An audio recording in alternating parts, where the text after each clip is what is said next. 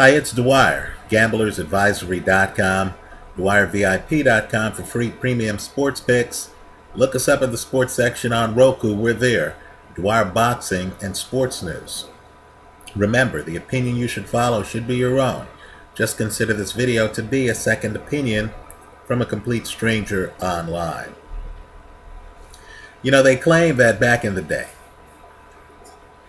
the owner of the Oakland Raiders, Al Davis, when he was at the combine, he wouldn't even time the runners. He would look at a guy run and he would be able to just tell off feel how the guy moved, his economy of movement, how he ran. He could tell if the guy was fast or not. He could tell if the guy had football speed. Understand, the Raiders were always known for speed, right? Al Davis somehow figured out the speed without looking at a stopwatch. Now, there was a very important fight that took place last weekend. It's very important. Between Vasyl Lomachenko and Gary Russell. Right? Now, if you just look at the movement of the fighters, just ignore the punches for a second. If you just look at the movement of the fighters, it's clear that this is a fight between a great fighter, Vasyl Lomachenko, and a very good fighter in Gary Russell. Now, in the first round, Paulie Malignaggi makes the observation of the night. He actually points out that Gary Russell throws punches at the same speeds. Paulie then suggests that what Gary needs to do is he needs to switch up the speeds on his punches. Right? That's exactly right. Gary Russell is a guy who throws a great fastball. Right? Just drawing an analogy to baseball, he can get the ball over the plate at more than 100 miles an hour. The problem is throwing a fastball is not pitching. Right? Gary is hardwired. You know the type. He looks stiff. He looks wooden compared to Vasyl Lomachenko. Right? Gary is stiff. Vasyl is jazz. He's switching up everything. His tempo is such that the guy can get off rhythm effortlessly. He hits Gary when Gary is not ready repeatedly in this fight. He's moving around the ring. Gary's hardwired. Vasyl is limber. He's loose-limbed. And he's skilled. While Gary only knows one tempo, while Gary only has one pitch and its speed, Vasyl Lomachenko is figuring out the tempo. He's what I call adaptive reactive. He's figuring out how Gary Russell moves. Then he's adjusting his game. If he sees an opening mid-cadence, he can take advantage of it. Now, this is a fight between two southpaws. Right? Their lefts are their dominant hands. Early in this fight, Lomachenko is interesting. He's on his back foot. He's moving around the ring. But yet, when Gary Russell gets a little bit full of himself, Lomachenko hits him with his lead hand, his right hook. Right? He's two-handed.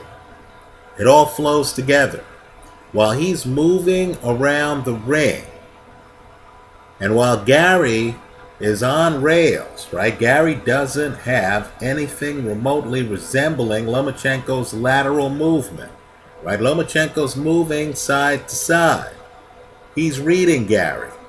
I don't believe Gary's reading Vasyl Lomachenko. I think Gary thinks differently. Gary's here. His hand speed typically overwhelms an opponent. So as Vasyl moves around the ring, look at the start of the 6th round. It's really glaring. When Gary's on his front foot looking for Vasyl, Vasyl's the one determining where they are. He's moving. Gary, just like a robot, turns around and tries to come after him. Turns around, tries to come after him. Turns around, tries to come after him. Gary's not fluid.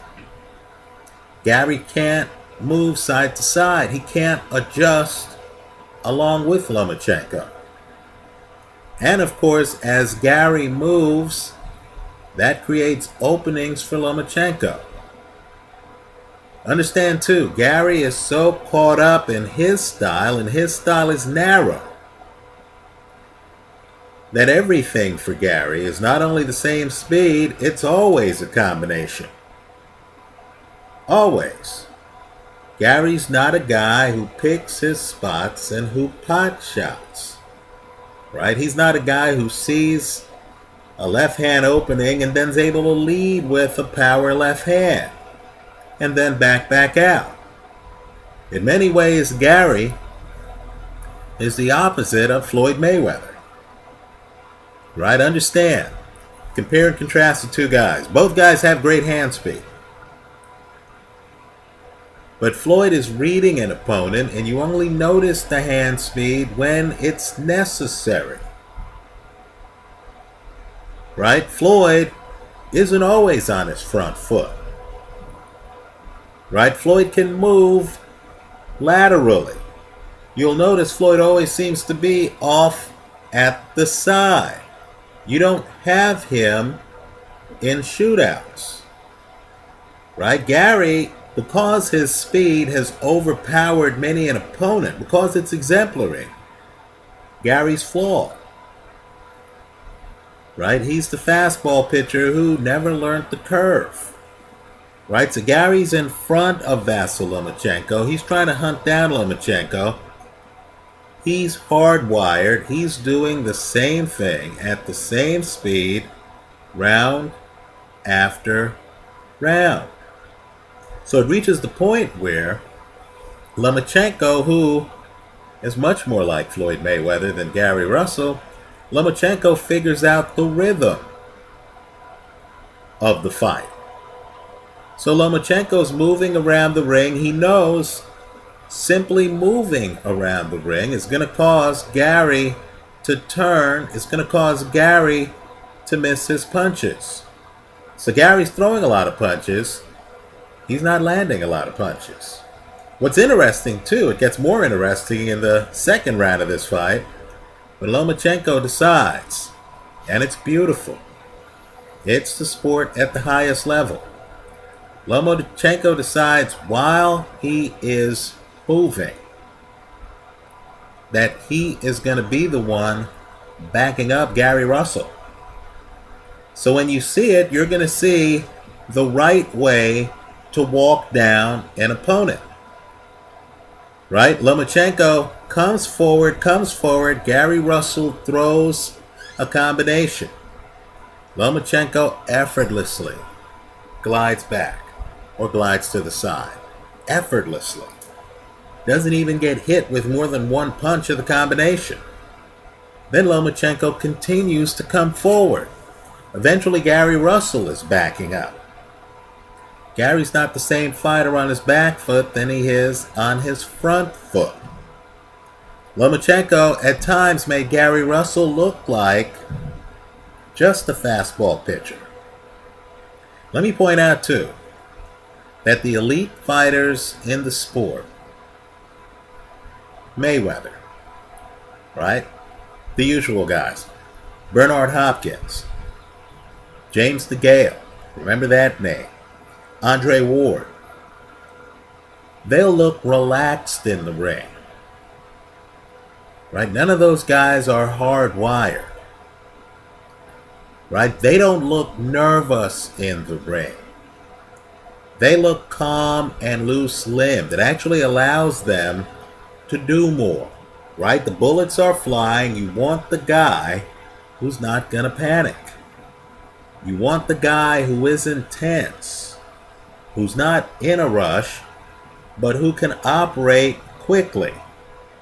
right? A guy who is calm and can think about all of the possibilities while the battle is going on.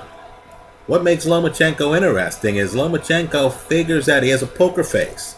He figures out what Rusyl's doing. When he comes in, he has his defense up.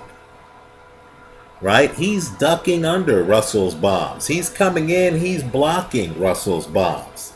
Not a lot of clinching in the fight. What it is lateral movement, calmness. A guy with a fastball, a curveball, a slider, a changeup against a guy who only has a fastball. Let me tell you, it's interesting too. As the fight progresses, Lomachenko, I think it's maybe third or fourth round, starts to unveil a stiff jab. It's stiff. It's good. Many guys with that level jab would lead with it. Here, Lomachenko's an elite fighter who seems to have the full toolbox. You just notice these brilliant tools that the guy has as he needs them. Right? It's as if he's there just figuring out Gary Russell. He's like looking at Gary Russell. He's seeing what Gary Russell's bringing to the table. And then he's just making the necessary adjustments. You know, he moves early in rounds, right? So Gary Russell's on his front foot. Then, round after round, Lomachenko would take over the round midway through the round. Right? So, put me among those who don't believe that Gary Russell can beat Lomachenko, even in a rematch. Also, let me say, this is an elite fighter. Right? I don't care about the record or anything else. This is an elite fighter. He's one of the best in boxing.